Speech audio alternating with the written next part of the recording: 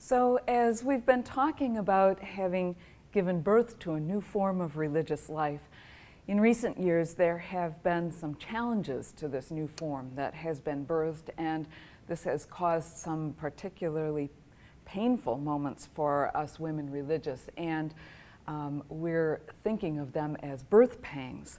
But the first of those came in January of 2009, when the apostolic visitation of women religious in the U.S. was announced by Cardinal Reid, who was the prefect of the Congregation for the Institutes of Consecrated Life and Societies of Apostolic Life.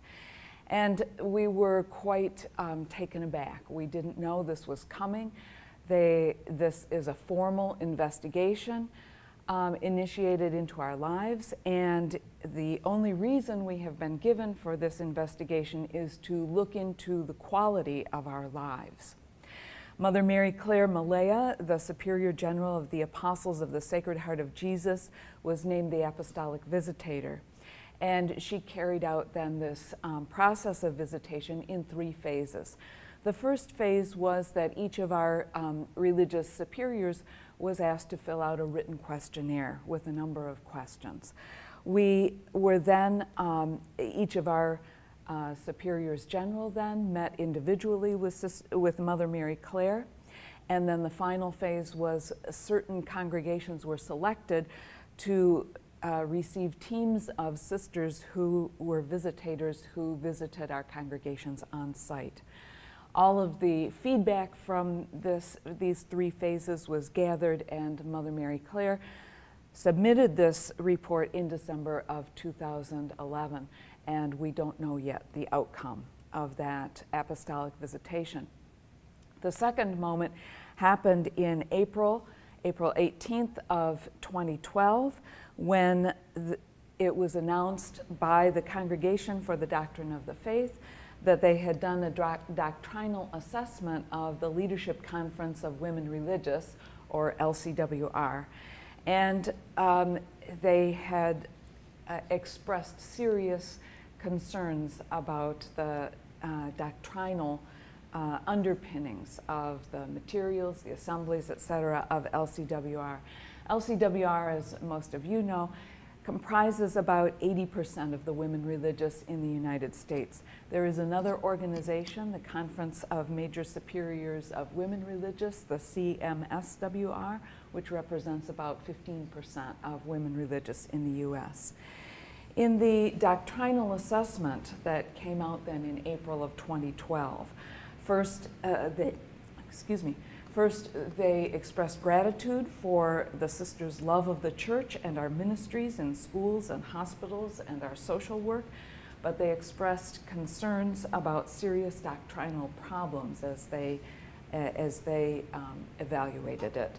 Their concerns centered around the presentations at the assemblies of LCWR, and they were concerned about some speakers who had taken positions that were at odds with the bishops, and some who were presenting what they considered radical feminism, and they were also critiquing the participation of LCWR in network and in the Resource Center for Religious Institutes. They also were asking questions about what they perceived to be our silence on some issues that the bishops have been very vocal on, such as abortion, euthanasia, the Church's views on family life and sexuality. And while they lauded our work in promoting social justice, they expressed these other concerns. And so the mandate by the doctrinal assessment then of the CDF was first that the LCWR statutes be revised regarding its scope and mission and responsibilities, and this revised statutes are to be submitted to the Congregation for Religious Life for review. In addition to that, the plans, programs, and publications of LCWR are to be reviewed. The Systems Thinking Handbook by LCWR has been withdrawn, and programs and speakers for LCWR are to be approved by the bishops who have been delegated to oversee this revision. That's Archbishop Sarton of Seattle, who is leading that, that delegation. LCWR is also to create new programs and materials for initial and ongoing formation, and also this review comprises reviewing the liturgical norms and texts used at LCWR assemblies. And as I mentioned, to review the links with Network and the Resource Center for Religious Life. As most of you in the room know, that our response to this was deep distress, for some shock and outrage, deep sadness, a sense, a feeling that our ministries have not been valued, that the directions that we have so carefully chosen have created tensions in some realms. Some people have reviled sisters for not being what we used to be, not looking like we used to look, or not doing what we used to do. Some have called us disobedient, whereas we have thought that we were being most obedient to what Vatican II asked of us and responding to the signs of the times. The majority of lay people, many priests, many of our brothers, many sisters from other parts of the world have poured out a huge amount of expression of support for us.